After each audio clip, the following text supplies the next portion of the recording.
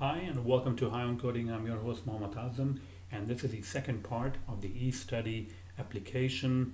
The main purpose of the application is to learn different things and to create the application in agile manner. Um, so what I'm trying to do in this one is to load the page and view the page, which is a registration page, using the hookups of the controllers and the dependency injection using StructureMap. Okay, so this is my page, which is index.aspx, very simple page, nothing to it. If I run the page right now, you will see that it fails. Okay, and the reason it fails, it says that the role repository has not been initialized. And if you go to the controller, you will see that we have already set up the controller with the iRole repository argument and iUser repository. Okay, and if you go into the global.asx, I'm also configuring over here for StructureMap configuration.configure for HTTP context. If you go to this method, you will see that all the assemblies or all the classes are actually configured using a scan operation. What scan actually does is goes to your assembly and it finds the interfaces like iRole repository or iUser repository, and then it finds the concrete classes based on the name of your interfaces. So if you have iRole repository, it will going to look at role repository. If you have iUser repository, it will look at user repository. Of course, you can override it by providing your own default convention scanner, but I always use like iRole repository. I will always have a role repository for it. Okay, but you can always override it, by the way. So even though I'm doing this, all of this configuration, when I run the page, it says that the repository has not been initialized, and the reason is that we are using the default operation or the default ASP.NET provider, or the factories, to create the controller. What we need to do is to override those with our own factory. So I'm just going to add one more file over here. I'm going to say this is my StructureMap controller factory, and this will be responsible for creating the controller. Okay, and this will be, let me see, I always forget the name of this one.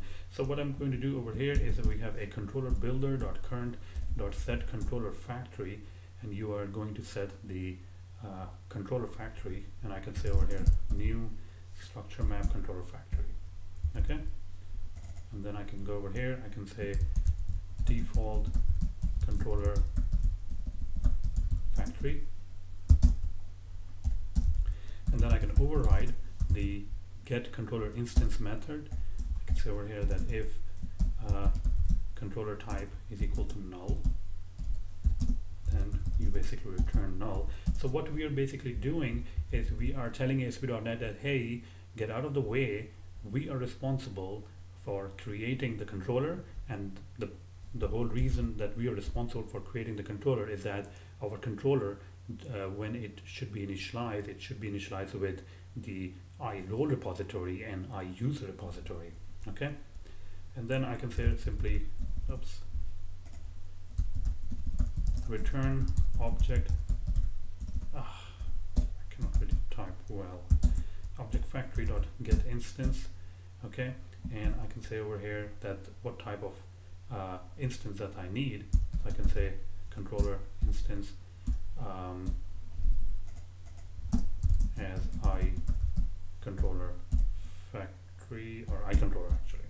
There we go. Okay, so after we have done this, what we need to do is to go into global.as and set up the tell it that we are going to use a new factory, which will be a StructureMap controller factory, and StructureMap, our dependency injection container, will be responsible for initializing and creating the controller, which in this case is a registration controller. So now when it creates a registration controller, you will see that it will initialize the iRole repository and iUser repository, since we are using StructureMap now, or any sort of dependency injection container. So let me run it again.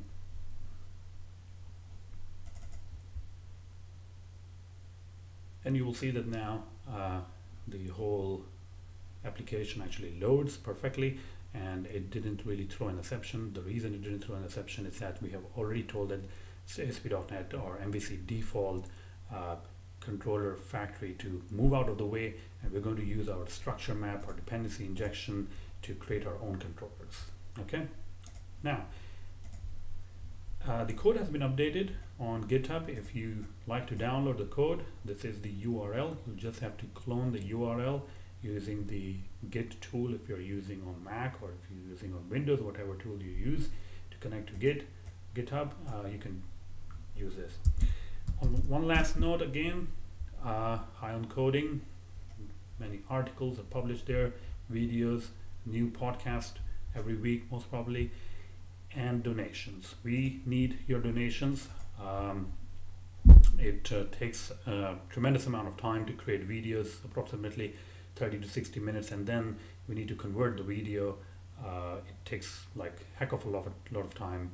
Then there are bandwidth usages and hosting costs that are one of the major expenses. We like to keep all the content on High on Coding free, and this can only be done if you open your heart and for a small donation.